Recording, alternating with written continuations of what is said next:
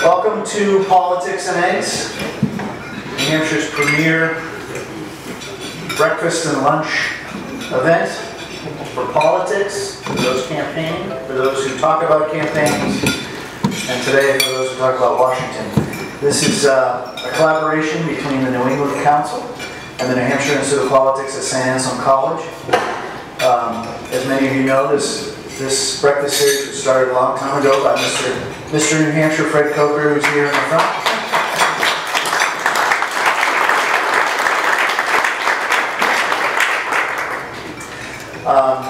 Before we get started, I want to recognize the fact that our sponsors are all here on the wall. And if you've ever hung those banners, you know how hard it is, so please recognize that. Usually go around, we do VIPs. I just wanted to make a quick reference to one person I think is a VIP here, who is what really the New Hampshire Institute of Politics is all about. We have John Pearson, who's right here. He's a student at St. Anselm College. You'll see him quite a bit. He's basically helps run the institute as a student ambassador. Does most of the early morning shots for people like Senator Ayotte, Senator Shaheen. Senator Collins has for 2 summers running around in the state of Maine for her. And I just wanted to recognize him because he's really the next face for us and what the Institute of Politics is all about. I hope many of you got a chance to meet Dr. Stephen DeSalvo, our new president, who was here earlier. He's got us running around. I might look a little tired. And if you didn't meet him, you'll get a chance. He's almost at every single event now. So I want to recognize and welcome up to the podium Jim Brett, who's the president and CEO of the New England Council. On October 16th, we have the big New England Council dinner, which is really New England's premier event. We're all looking forward to it in Boston. And so for purposes of introduction, I want to recognize Jim Brett.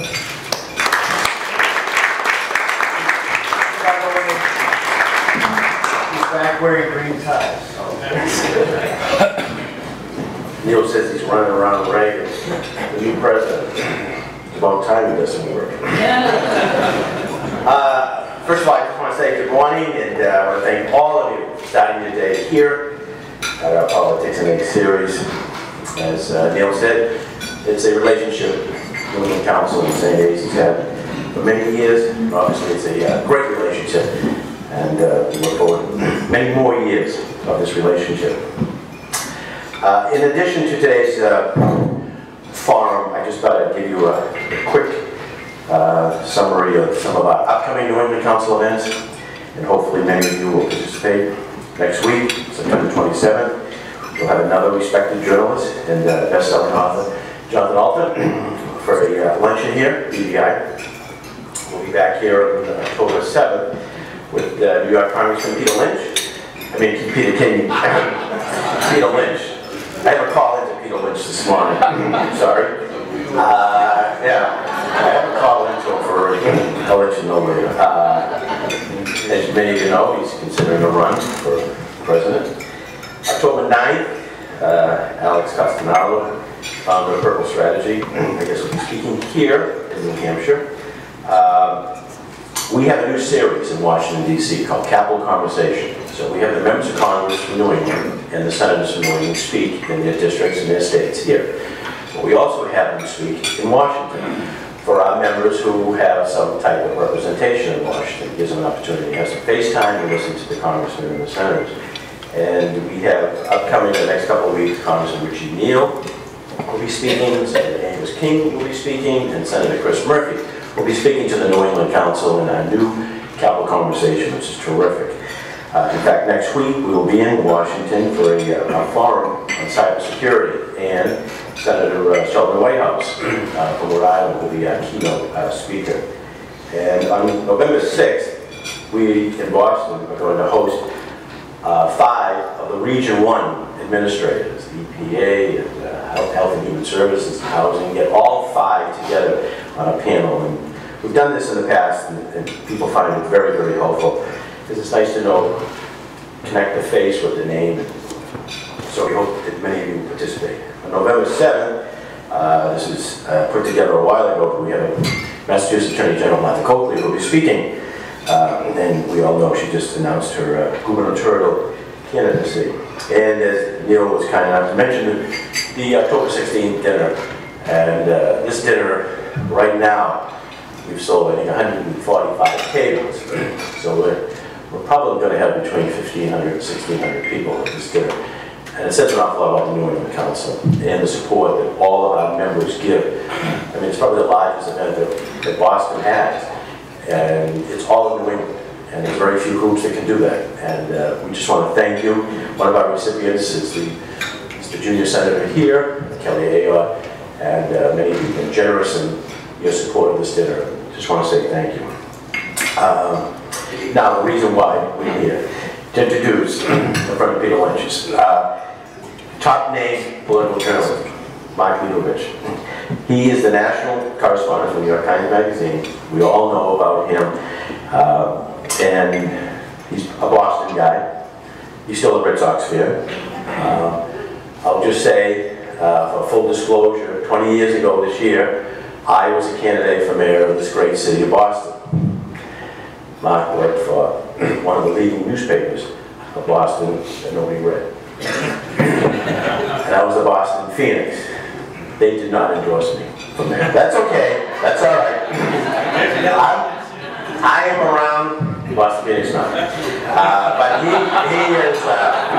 he is a very good man. He has held positions in San Jose Mercury News, the Washington Post. He spent 9 years. He joined the New York Times in 2006.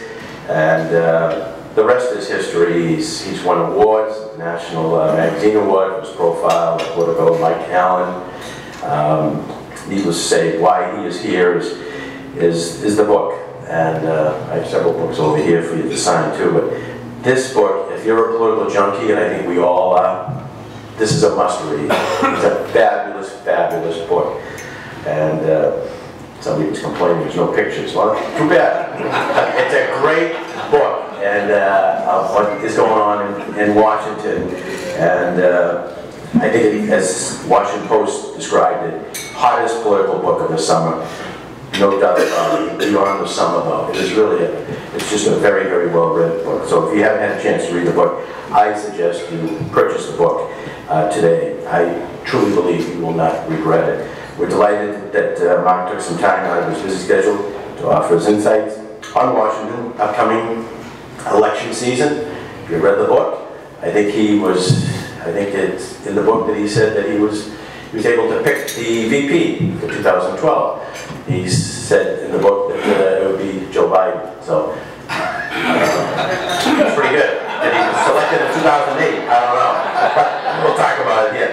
Please join me in welcoming a warm New England, New Hampshire welcome to the most distinguished journalist of Washington, D.C., Mark Leibovich.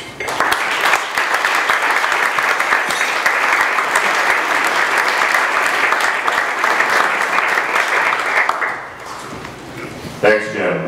Now, because no one read The Phoenix, he didn't know that we actually did endorse him. And yeah, The Phoenix went downhill as soon as I left. That's like the great journalism trope.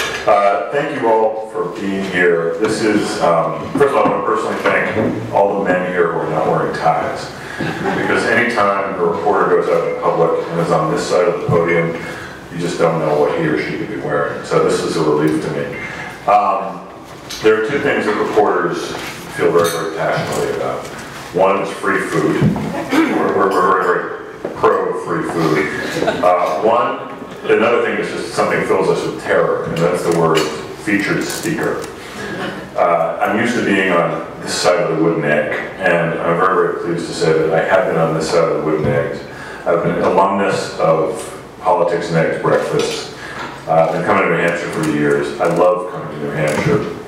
And it's weird to be a guy not carrying a notebook. It's weird to be the guy who's not asking the questions. But one thing I will say is, in the speeches I've given about the book, and I hate the word speeches, but in the talks I've been giving about the book, what I've truly enjoyed most of all is the give and take. So I would encourage all of you, when the time comes, or even before the time comes, to raise your hands or interrupt me, because I just love these things to be as interactive as possible. So I've been coming to New Hampshire for years, and I do think that having grown up in Massachusetts, the New Hampshire primary arguably is the thing that made me a political junkie. You don't grow up within media range in New Hampshire, when local media was a much bigger deal back then, without catching the bug and without knowing that the New Hampshire primary is the thing. And I remember, the first primary I remember was 1976, and waking up one day, and we used to listen to WRKO, which was the AM pop music station that the kids used to listen to. I mean, who would think that, I guess I'm old, but there was a pop music station on AM that everyone listened to. And they had the news in the morning, and I remember Bill Rossi was the name of the guy who did the news at the top of the hour, and he came in one day and said, Jimmy Carter wins the New Hampshire primary. And I had this sort of blurry idea of, there was this pack of Democrats who were running, and then he won. I'm like, oh, so I guess he's the guy.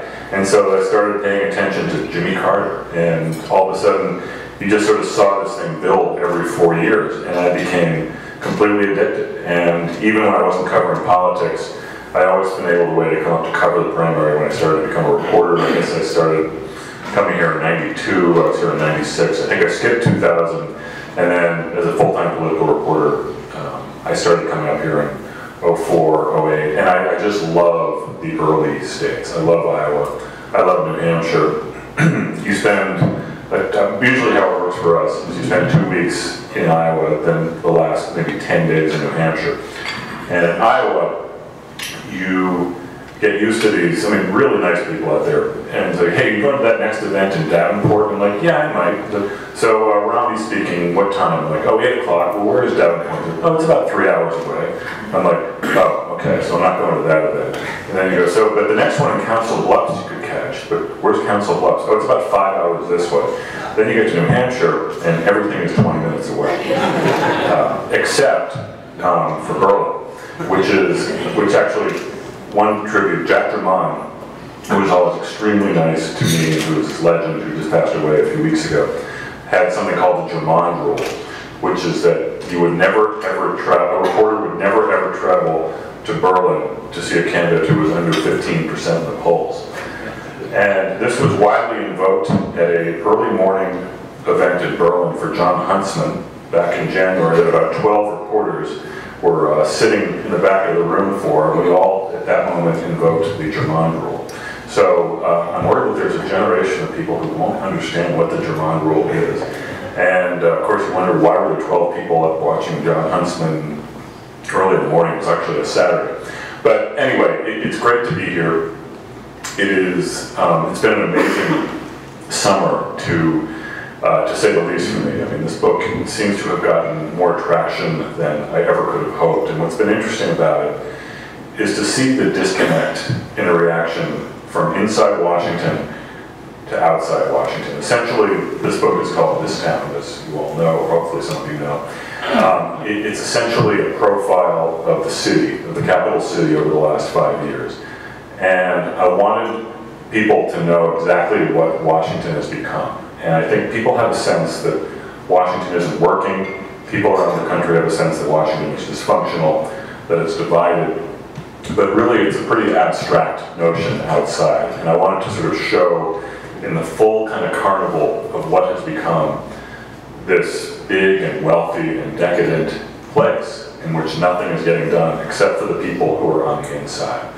So one of the things I wanted, so people ask me a lot, what made me write the book? Or what was the moment where I decided that there was a book here? And the moment was sitting at the memorial service for Tim Russert at the Kennedy Center in June of 2008. And it was this moment right at the dawn of this historic presidential election. The economy was about to crash. You had McCain and Obama about to go against each other. You had the Twitter was about to really sort of take off, and the internet was really revolutionary, really revolutionizing reporting. And just sitting in the Kennedy Center and seeing everyone there, the Clintons, the Obamas, the McCains, the lobbyists, the Democrats, the Republicans, the media fancies, and watching the thing devolve into a cocktail party, and watching people throwing business cards around at a funeral, and watching people preening and trying to angle themselves to get interviews with the soon-to-be nominees of both parties, and people running up to Hillary Clinton and saying, "Would you like to be on Countdown on MSNBC tonight?" And just sort of watching this thing happen right in front of me. This is a tragic event for all of us. And deciding at that moment that I think Washington had reached a tipping point of self-celebration at a time when the rest of the country was really hungry for change, and very, very hungry for, or very, very disgusted with what was going on in Washington. So from there, I just sort of jumped off and spent the next 5 years cataloging the full carnival that you see on TV. And there's been a lot of anticipation about the book, Inside of Washington. And then the book comes out, and I was sort of expecting this big waterfall, and everyone was like, boy, he's going to be scrutinized, or he'll never eat lunch in this town again. Will anyone ever talk to him, because he's naming names, and he's talking about a lot of the self-dealing that we know goes on. And all of a sudden, it sort of came out and people started reading it.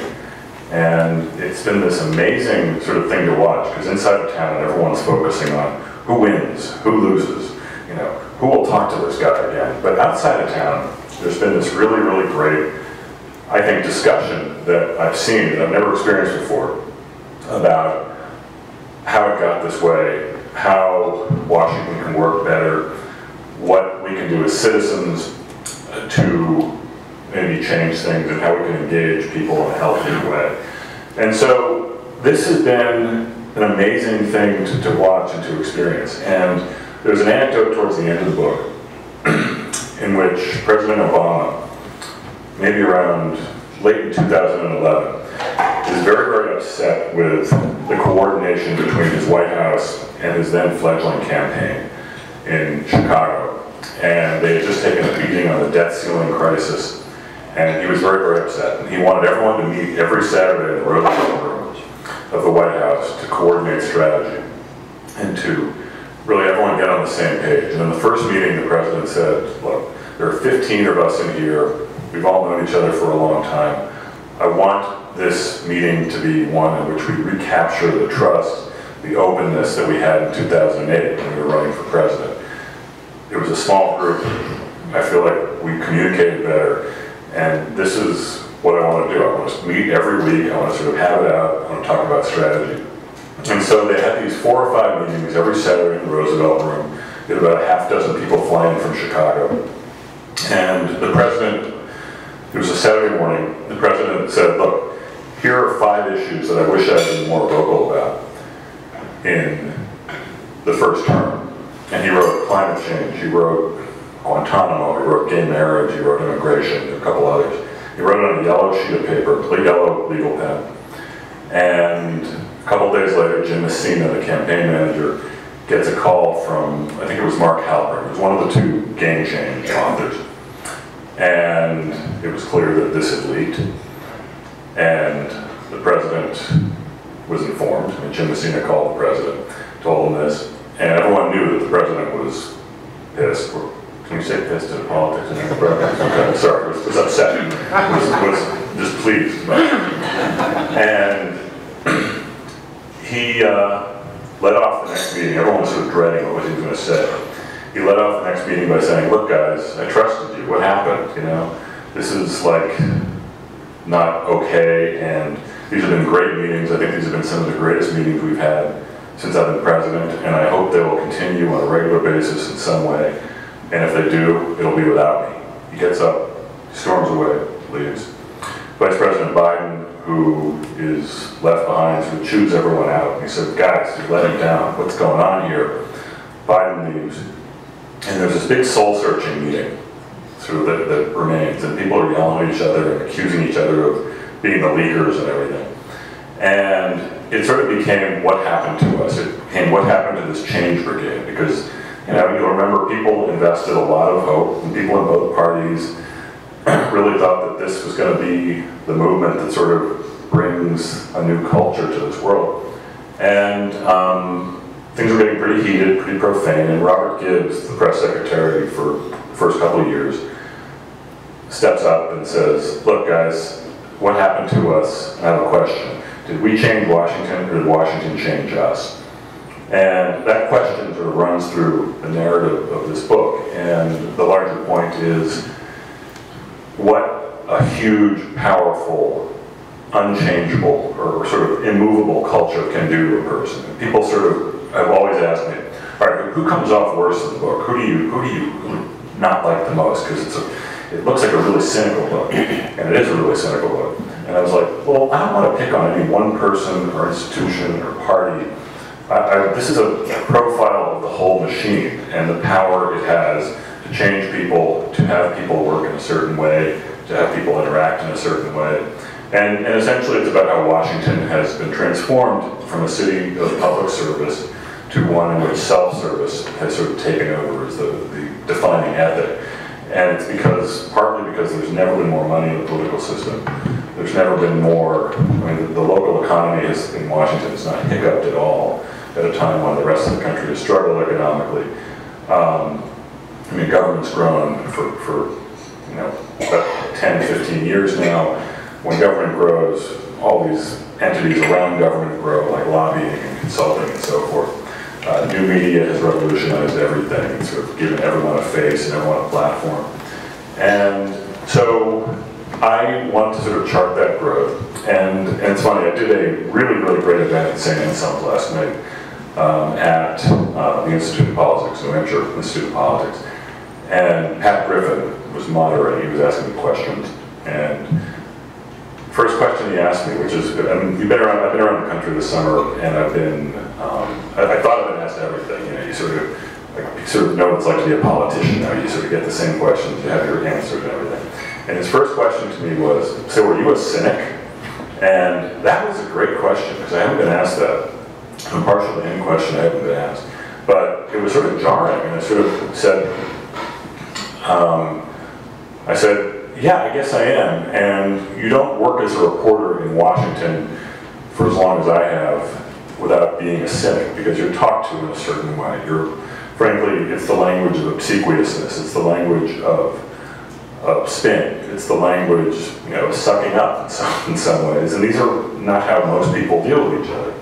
But then I said, but I'm not a cynic, because I do think that this book comes from a place of idealism.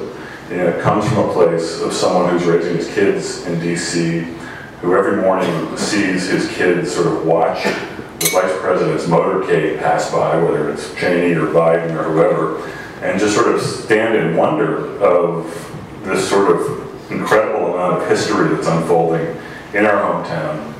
And also, just sort of, there's so much history and so much monuments and things. You've got a sense of what it's like to be someone standing in wonderment of this great country and this great city that has just gone so terribly awry.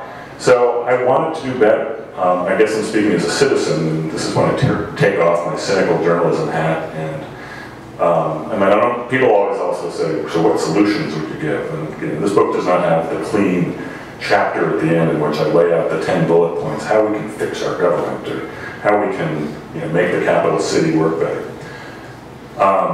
Look, I'm a reporter. I hold a mirror to a culture. Reporters are my people.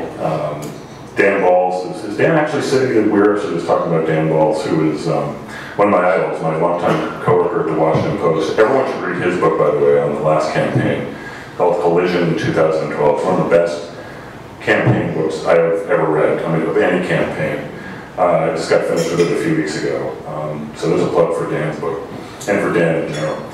But I do think that what this book has opened my eyes to is the power of discussion, maybe the power of outrage, and then the inevitable next question about this is, where's it all going to lead?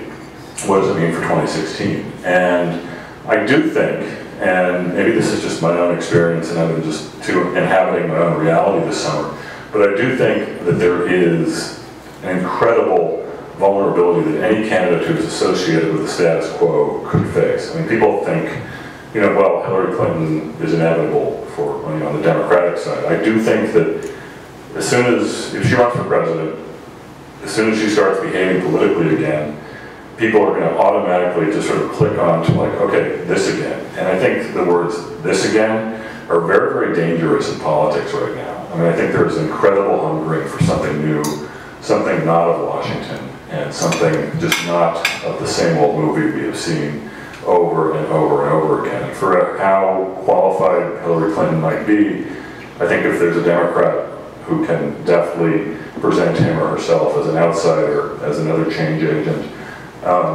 she could be very, very vulnerable. On the Republican side, as a reporter, I am just completely excited to watch this thing unfold. I mean, it is really, I mean, you hear about the battle for the heart and soul of X party, but I mean, this is, I just think all the rules are out. I mean, I think, you know, Ted Cruz, Rand Paul, boomlets, if there are boomlets this early, are fascinating to watch. I think they're real. I think they're both very, very talented and compelling politicians. I think Chris Christie is a very, very talented and compelling politician.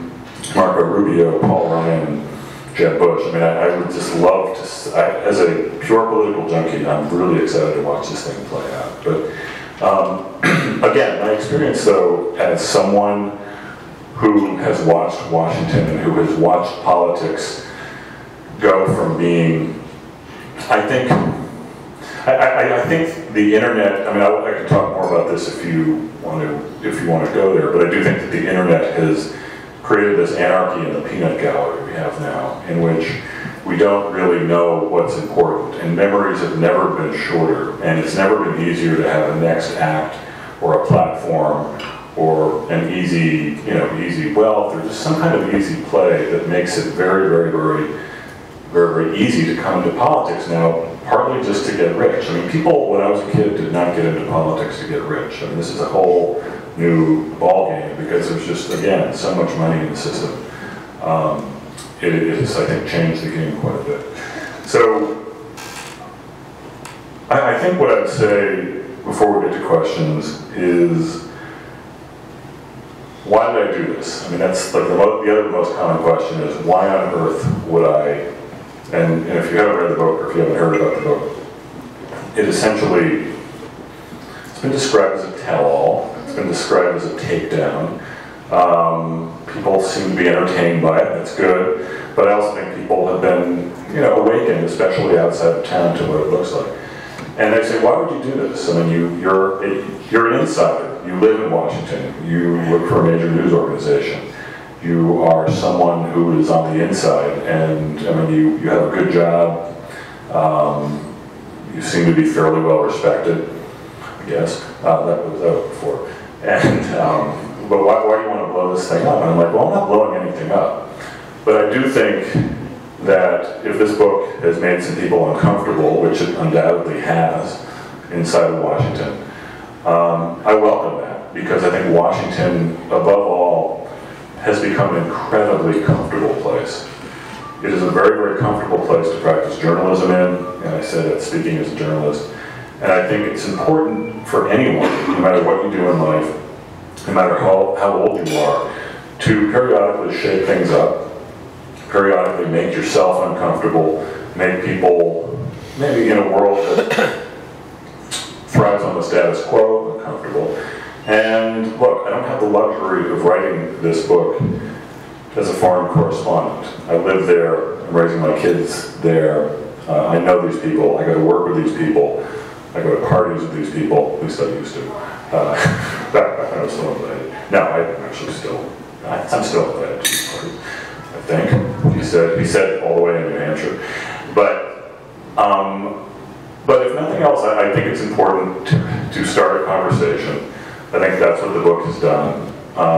And it's been a really crazy experience for me, because I was in Detroit yesterday, New Hampshire today, Tallahassee tomorrow to talk to some, I mean, this is, again, I'm not a guy at the podium. I'm a guy who is on that side. But it's been great, because I do think that when you say things that might be unpopular, that might be controversial, maybe you get people's attention, but I think, frankly, discomfort is something I invite very much, especially in politics, especially in Washington, especially now as things stand. So that is, I guess that concludes what passes for my planned remarks, but I would love to take your questions for as long as you got it. So, yeah.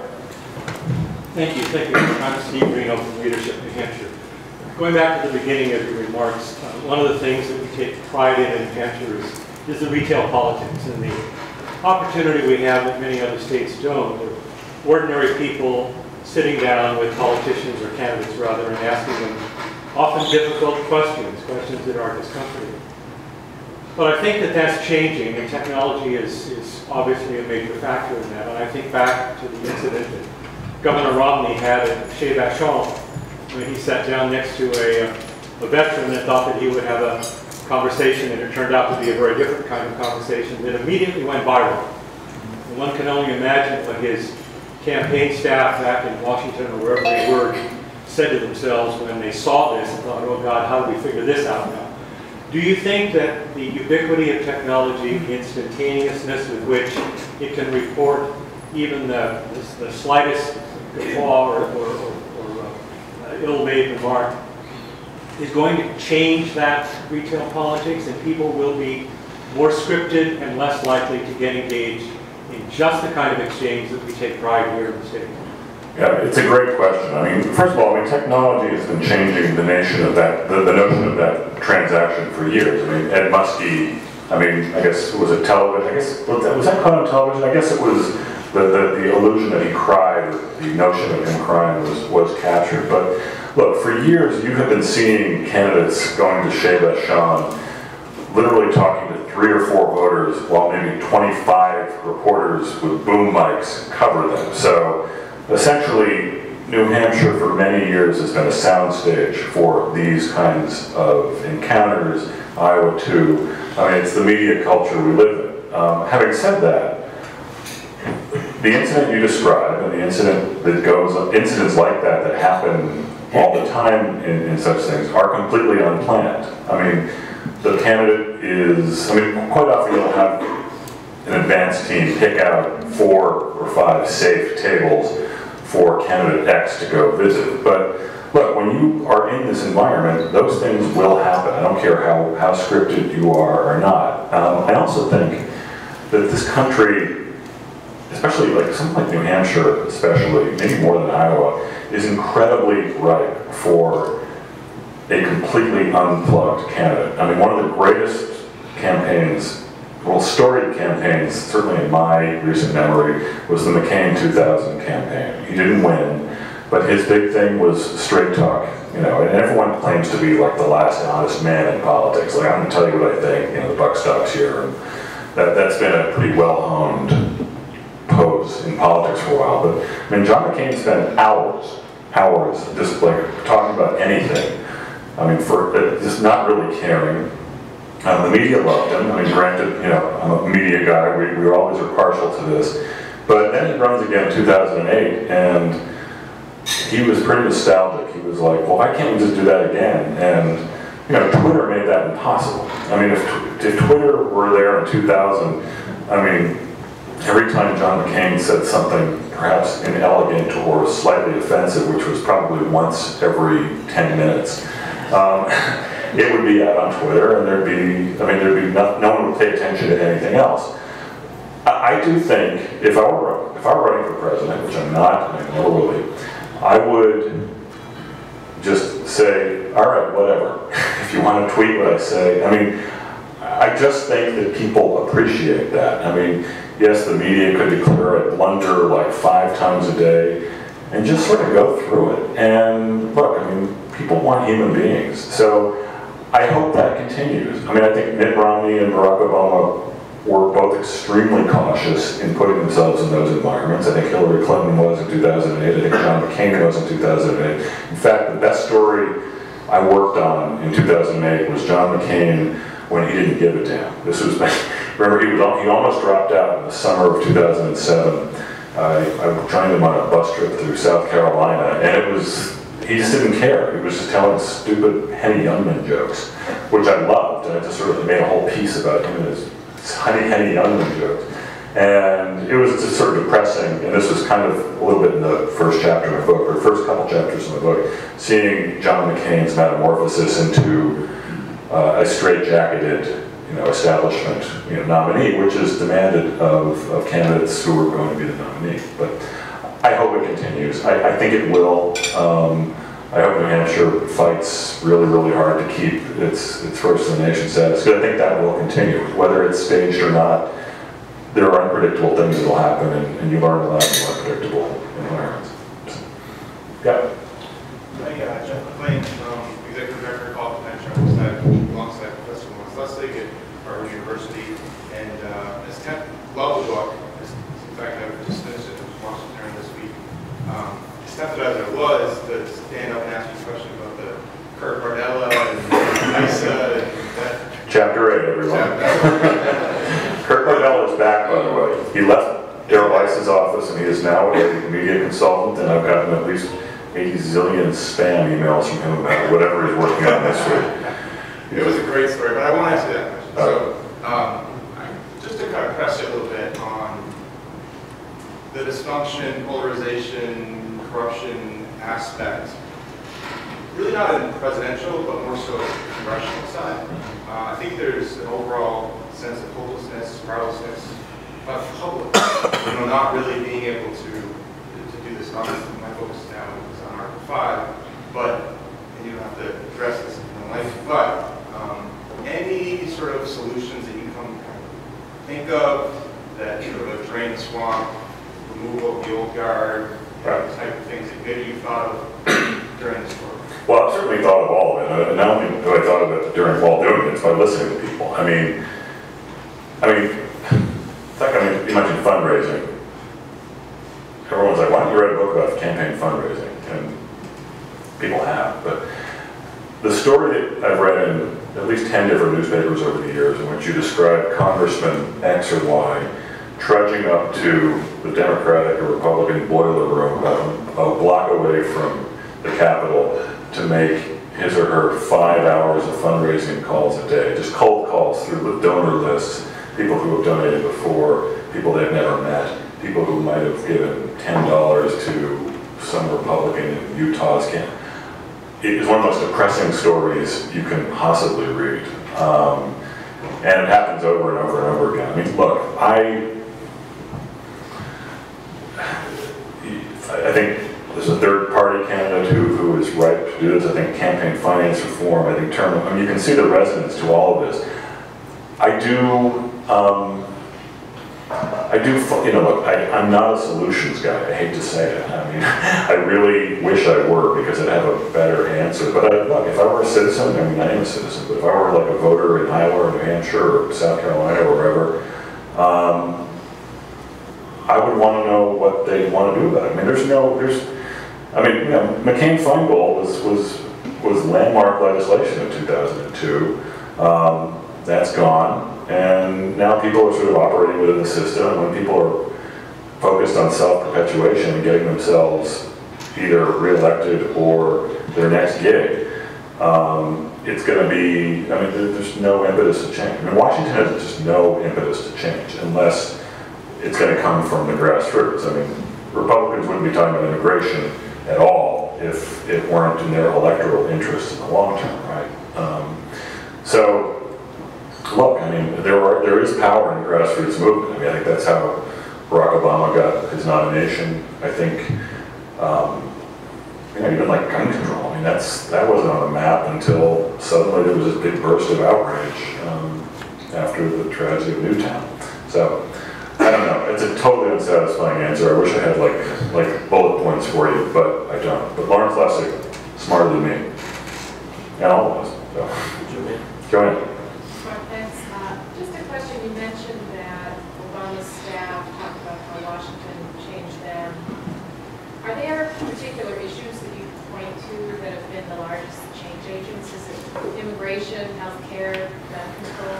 I think it's just being in Washington. I mean, I think, first of all, the step back question for me is how sincere were they in 2008? And I think that they were sincere, but if you look at the people around him, I mean, these are all political lifers, pretty much. I mean, these are people, many of whom lived in Washington and worked in Washington, and they fashioned a very compelling anti-Washington, anti-status quo message. And I think, I don't know what's in the president's mind, I mean, I think he was sincere. I think it certainly resonated. I think they ran a really, really smart and you know, obviously effective campaign in 2008. But look, it's so much easier to talk about change in a campaign environment than it is in a governing environment. I mean, I wouldn't want to go up against a Congress like the current majority, and I don't think I'd want to go against a Congress when the Democrats are in the majority. And I remember, I mean, people talk about, you know, the Republicans now are just so intractable. I mean, what president could deal with this Congress? I remember when I first joined the Times in 2006, we had an interview, me and my colleague Carl Hulse, with Nancy Pelosi, and it just then looked like the Democrats could actually reclaim the House after 12 years in the wilderness. And she was boasting about Social Security. As soon as President Bush, he had just been re-elected in 2004, as soon as he started talking about Social Security, I met with Harry Reid, and we said, he's going after Social Security. We're just not going to give him anything. No matter what we do, we're just going to work 24/7, when we're not fundraising, to keep our caucuses together, and we're just going to get in the way of this. I don't care what he says, we're not going to talk about it, we're not going to offer solutions. And, I mean, I don't want to get into Social Security politics, God knows, but I remember sitting there, and she was talking about this very unabashedly, and thinking, okay, so you basically said that you spent your next 2 years after the president's election to just do anything you possibly can to deny him any kind of victory in Social Security because you knew that this was a good Democratic issue. You didn't want to help him. And then Barack Obama gets elected, fast forward.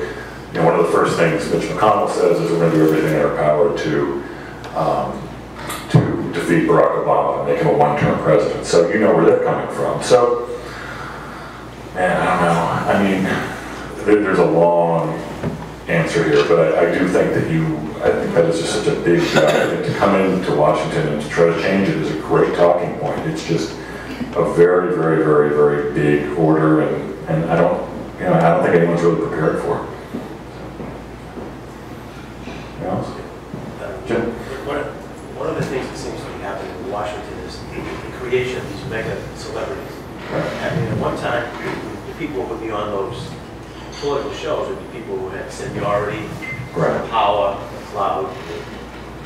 Now it's Michelle Bachmann's, it's Anthony Weiner's of the world that were on these shows, and all of a sudden, you know, I take a step back and I say, they have no seniority, they're not on any major committees, working on a major piece of legislation, no accomplishments at all. And all of a sudden they become stars. Is this the way of the future down there? Oh, it's the way of the recent past, it's the way of the present. I mean, look, does anyone doubt that Anthony Weiner won't get a good cable book consulting gig within the next year? I mean, you know, the man is in full disgrace right now. I mean, and he'll be fine. I mean, Michelle Bachmann, if you look at the population at large, not a popular figure at all. I mean, she and Weiner basically accomplished nothing in Congress. And here we are talking about them, right? I mean, Michelle Bachmann, I mean, was I guess a front runner for a while, right? So that's what you need. I mean, and it extends to my business too, by the way. I mean, I'm in a business where reporting was the gold standard for years, and now punditry is the gold standard, right? I mean, I don't have a good head of hair. You might have noticed, like you, Jim. I can't go on TV and like, I'm not going to say anything outrageous. I'm not going to. It's just not my thing. But that is like where, I mean, Kurt Bardella, who you just mentioned, this is a junior aide to Darrell Issa, who gets in big trouble in part because of cooperating with me for my book. You can read all about it in chapter 8. He is basically, his being fired by Darrell Issa in March of 2011 is the biggest story in Washington, on Capitol Hill. It was the subject of about 150 stories in 1 week, and like Egypt was blowing up and the government was about to be shut down, and it was an incredible sort of study in like Washington's solipsism in Washington, just like caring deeply about itself. Kurt was fired. 3 weeks later, CNN was on the phone with him saying, hey, we're looking for new Republican strategists. I mean, anyone can call himself a strategist now, right? Only strategist I know is Tom Rath. Tom is a strategist. But he said, no, we're doing a show on the birthers and whether President Obama was actually born in the United States. And we're looking for a young Republican voice, and we saw your picture when you've been in the news. We'd love to have you come on. It was CNN, like the most trusted name in broadcasting, whatever they're calling themselves. They call themselves that. So they did a pre-interview, and it was all going to happen, and then all of a sudden some other news broke, so they bumped in. But they agreed to keep in touch. And anyway, I mean, that's a window into what my business has become, and I think it extends certainly to politics. So. Maybe one more question. Okay. Yeah. I'll take two. You and you two. Okay. I'm not sure if you want to answer this question. The question on leaks. Now, they usually come from someone who is on the inside as a cause, or does a reporter develop people inside? Both. Yeah, it's a great question. I love questions like that. No, I mean, reporters basically create their own mistakes, right? I mean, I think the nature of, Bob Woodward and Carl Bernstein were the hardest working guys in show business in 1972 and 3 and 4. They were outsiders then, by the way. They're insiders now, but no one knew who they were. They were anonymous Metro reporters. But they worked and they worked and they worked. I mean, there's a whole movie devoted to how hard they worked. And they were in a position to receive leaks from people that enabled them to write the biggest story in history of journalism, I think. So it's both. But I mean, sometimes things just fall in your lap. So. Thank you. Sure, thank you. Yeah. I was going to ask you real quick. Given the listening to the book, so I listen to books. So I listen to books. It's not my voice. I hope that's not up first. I don't care. No, I'm thrilled to have anyone listen, read, have it thrown at them, whatever, as long as you buy it. I was struck by the almost sociopathic narcissism that exists within our present culture. And to that end, you've mentioned several times that you're not invited to parties or you're on the outskirts. Doesn't a book like this almost actually feed into the narcissism? Sure, it could. Every person mentioned knows exactly what page they're on. Yeah, it's funny. The first interview I did for this book was, actually the second interview I did was, I was on George Stephanopoulos' show. It came out on Tuesday, it's supposed to come out on Tuesday, it was July 16th, and the 14th I did Stephanopoulos' show. I'm sitting in the green room, and Tom Cole of Oklahoma comes in, a Republican from Oklahoma, a smart guy. Amy Klobuchar, a Democratic senator from Minnesota, walks in. And Klobuchar says, "Didn't read your book, but I see that I'm on page 214. And one thing about the book is it doesn't include an index. And one of the reasons I didn't put an index in there is because there's this Washington tradition called the Washington Read, where people walk into a bookstore, go immediately to the index, see if their names are in there, and if they're not, or if they're mentioned just in passing, they'll shove the book right back in the shelf and won't bother buying it. Richard Ben Kramer, who wrote What It Takes, took this approach, and I decided, in tribute to him, he died earlier this year, that I would do this too, but it was pretty smart. But the Washington Post then, of course, 2 days later, prints an unauthorized index online, so people like Amy Klobuchar can come up to me and say, "Hey, I saw you mention me," and I'm like, "Yeah, I don't think I was me." And I was trying to think, when did I mention Amy Klobuchar in the book? Because there's like 800, 900 people in the book. Anyone here mentioned? Mike Causey was mentioned in the book. Should I tell you why? No. Mike Causey, who I don't think I ever met before this morning, sees his name in the index, and he was a New Hampshire field director, or political director for Barack Obama's 2008 campaign. He organized, I guess, a dinner with activists, went on for hours, great conversation, everyone really connected. No one endorsed then Senator Obama, and then Senator Obama was walking out to his car with Mike and says, "God, what do I have to do, watch their cars or something?"